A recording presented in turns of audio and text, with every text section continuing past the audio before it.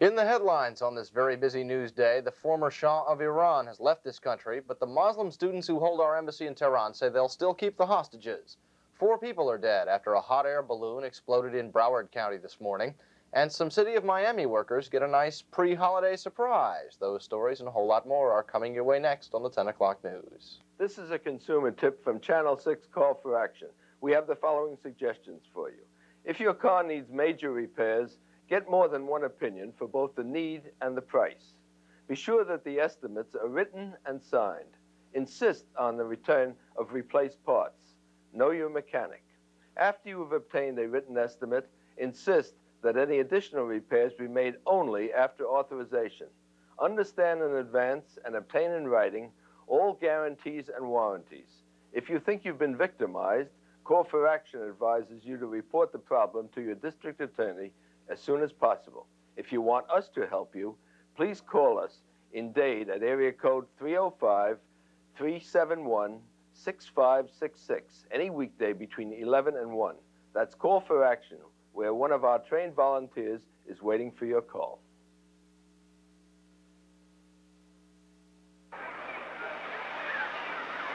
In the summer, water acts like a magnet for people, and for lightning, too. On, in, or near the water, you are in danger when a thunderstorm approaches.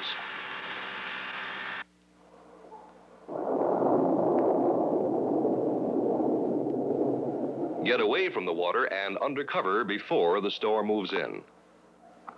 A lightning safety message.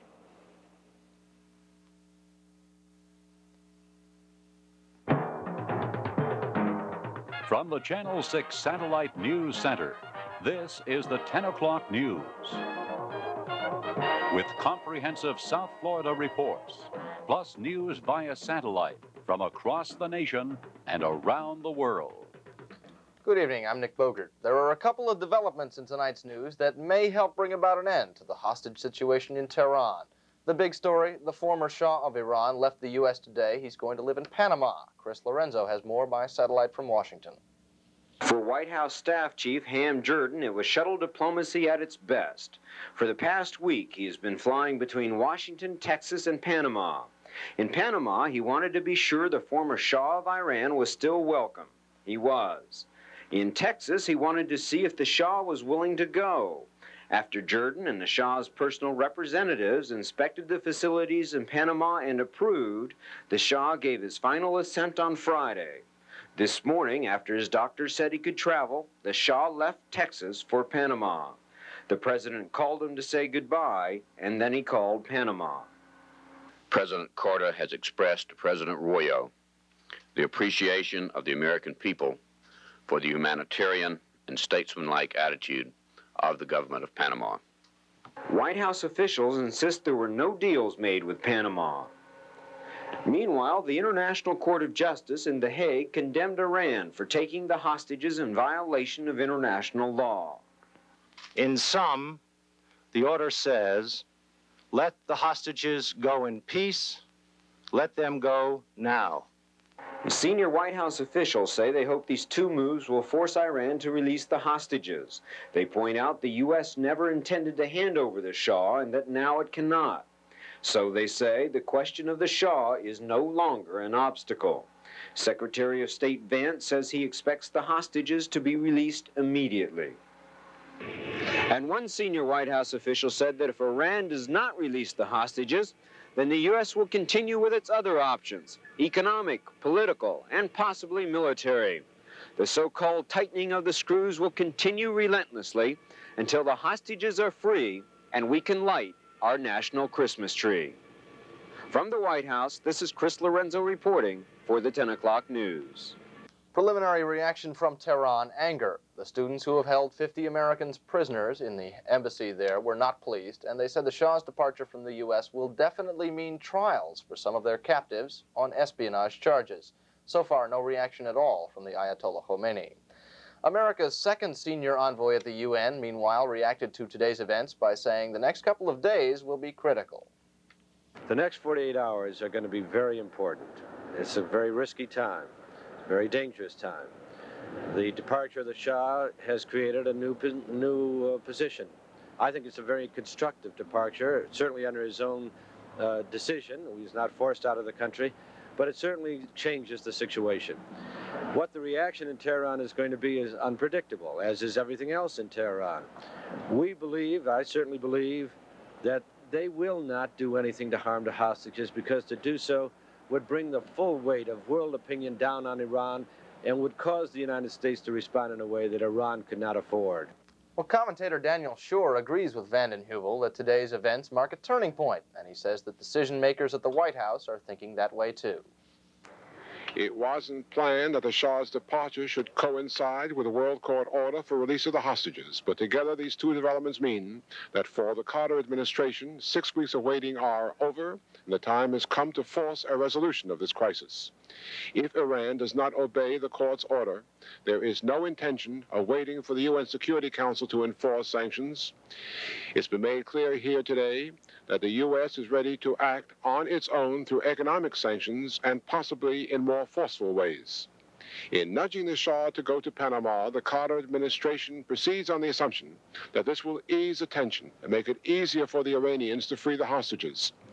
Iranian militants have been saying the Shah's departure for anywhere except Iran would only make things worse, but those statements have not been repeated lately.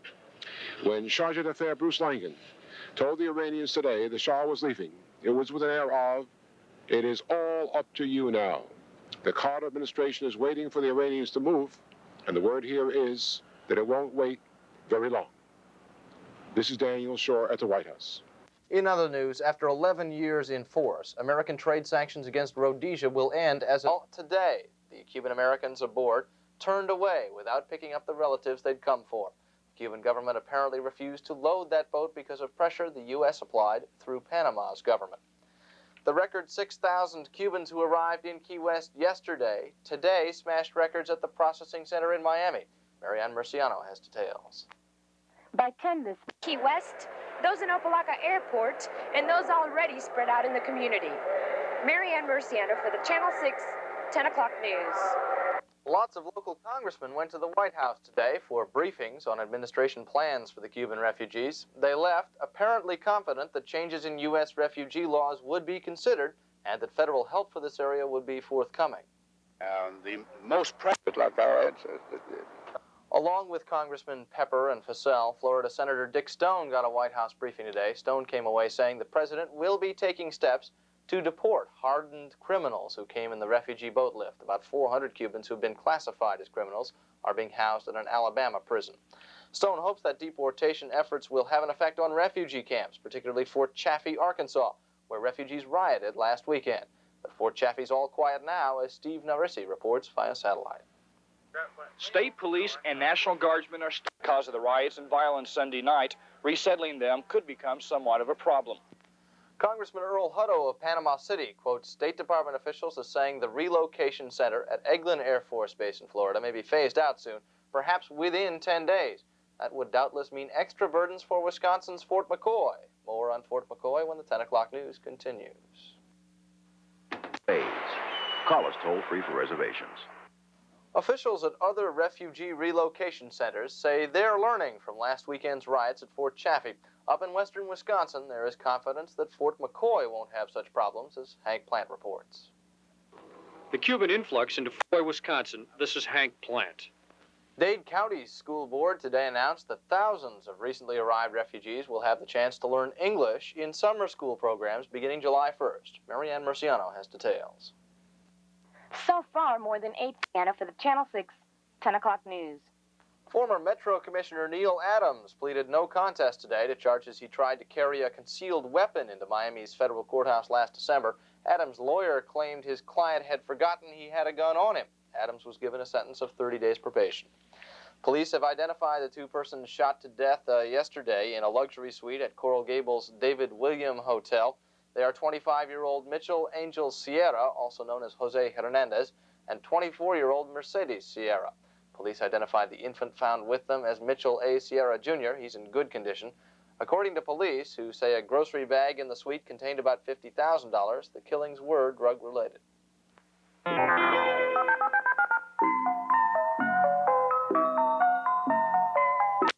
Iran's Iran's Ayatollah Khomeini spoke today to delegates at what's billed as a Crimes of America conference. He says President Carter is afraid of that meeting because it will prove U.S. wrongdoing in Iran. Liz Aitken has this satellite report. Delegates to the conference started their Aitken reporting. Two gunmen, apparently Iranians, walked into the Iraqi embassy in Rome, Italy today, shouting, "Viva Khomeini!" Then they opened fire on the embassy staff, killing one person and wounding another. Chris Hardy has this satellite report. Two armed men burst. This is Chris Hardy reporting. Two Palestinian mayors who were expelled last month from the West Bank began a 2-week tour of the United States today. They denounced Israeli policy and called Menachem Begin the worst terrorist in the history of the world. Patricia Sagan reports. This is Mayor Mohammed Milham. Patricia Sagan at the State Department. Sources in Kabul say Afghanistan's army has been hit hard by desertions and Civil War casualties, so much so that the Soviet-backed government there has launched a conscription drive. There's a car in North Miami that stops folks dead in their tracks. They just stare at it as it goes by. The man who drives it hopes the car will help him make a point about energy preparedness. He'll take it to Washington, where he talks with energy officials next week. Here's Nick Bogart's report. The limousine's an eye-opener anyway, but the trailer on the back is what really sets it apart. It's a gas generator, and retired automotive engineer Harry LaFontaine fuels it with wood, waste wood from a furniture company. Once the hearth on the trailer is lit, it extracts gas from the wood at temperatures of 2,500 degrees Fahrenheit. That gas, when mixed with air in his slightly modified carburetor, makes LaFontaine's limo go.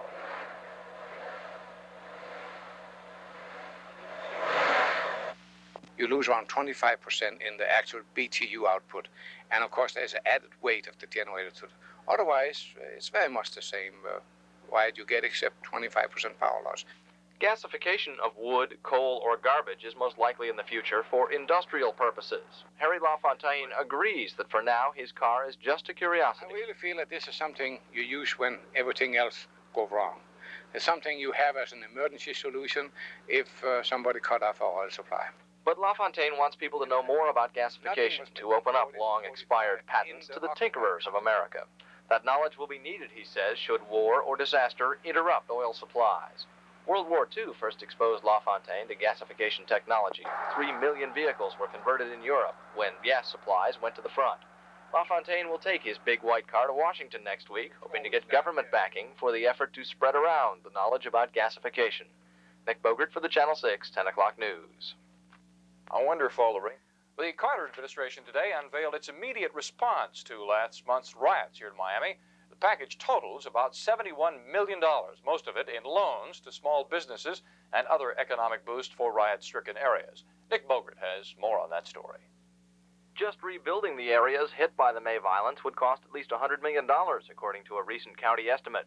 Federal officials say the grants and loans outlined today will help in that rebuilding, but more importantly, will begin the building of a new economic base for Liberty City and other riot-torn neighborhoods. But White House aide Eugene Eidenberg stresses that this package alone can't do the job. This investment of $70+ million will not produce the permanent and constructive changes that are needed if the state and local governments and the private sector do not come in behind this investment in a very strong and sustained way. This is no short-term project. Most of the $71 million package is in the form of low-interest loans for businesses damaged or destroyed by the riots, $40 million in loans said to be near congressional approval. There's almost $4.25 million for Labor Department jobs programs, money for 1,000 summer jobs available immediately, long-term training money to start in October. $5 million in Commerce Department money for economic development, leverage, said Eidenberg, for private money, perhaps another $10 million. Eidenberg also said the timetable for federal dollars already destined for South Florida will be moved up. $17 million for mass transit projects and $1.25 million for security in public housing projects. No new federal bureaucracy will be created. Michael Wallach, a local Commerce Department official, will oversee distribution of the money. Metro Mayor Steve Clark called it a great first step, and Assistant County Manager Dewey Knight also seemed pleased. The federal government has clearly demonstrated that they are ready to take some steps, and we've got to follow through and do exactly the same thing. Federal officials pledged further help later for riot-torn areas. Eidenberg could not say what form future efforts might take, but he did say, "We will not walk away from this community." Nick Bogert for the Channel 6 10 o'clock news. Local black leaders who heard today's announcements. This morning, the shell of the Family Health Center was still standing, but its insides were burned out. The center was broken into about 1 a.m. Microphones are part of the alarm system in the building, so several blocks away, security personnel were monitoring events. This is how the actual break-in sounded.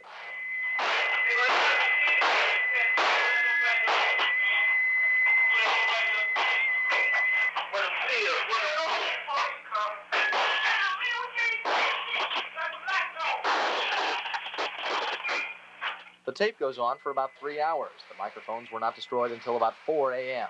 Firemen, with a police escort, didn't arrive until after 7. Health Center Director Jesse Trice says area residents can go to another family health center on 27th Avenue, that free transportation will be provided. Rachel Smith wanted to take her baby to the doctor today. It don't make no sense because, hey, we got to live around here. We got to go to the clinic. We got kids need to be having, shots for school and stuff. It's not right. They're knocking our own thing for these little poor black kids, trying to get an education. It don't make no sense. Next door, the rental offices and maintenance buildings for the Scott projects had also been hit. Windows were broken, small fires set, and there were lots of signs of vandalism and looting. We had quite a bit of equipment taken, all our heavy-duty equipment, plumbing equipment. We can't render any kind of service to the residents now because they've stolen everything they had to work with. Some people on the street here say the crowd initially was not interested in damaging the community buildings. The original plan, these people say, was to loot a train that was to come across these tracks that cross 22nd Avenue. But the engineers saw a dumpster which had been dragged onto the tracks as part of that plan and backed his train away. So the crowd shifted its attention to the health center and Scott project buildings instead, leaving some local residents angry this morning about their loss of services. Last night's disturbances were largely centered in the James Scott housing project, a mass of subsidized housing along 22nd Avenue. And today, county officials said there had been some changes soon at the Scott project. Nick Bogert has that story. In the photos taken by the Public Housing Authority, James Scott does not look too bad. The two-story buildings, which hold in all 858 apartments, are neat, if not grand. The reality is harsher. One black leader estimates there are about 100 more families than apartments in the Scott projects, and also guesses that unemployment among Scott residents runs to perhaps 50%. Dade Housing Director Melvin Adams says his people will try to put smaller families into Scott in coming months. The population's just too young right now. There are a high percentage of welfare families, single-parent families, and when there's a lot of kids and only one parent, the kids aren't as well controlled as they might be. Housing officials will review the leases of families who have shown what Adams calls antisocial behavior. Adams says if such behavior can be proved, troublemakers will be kicked out of the projects. And housing authorities will meet with police soon to talk about ways of changing Scott's physical setup so it provides fewer hiding places for criminals. Are these changes prompted by what happened last night? We've been talking about this for some time. I'd have to be honest and say we would not be initiating it today were it not for last night. I think, however, within the next month or two, we would have initiated it. But this last night certainly speeded it up. But Adams admits the changes to come will be relatively small, that there's little that he can do to address the deeper frustrations that are part of the Scott projects. Nick Bogert for the Channel 6 10 o'clock news.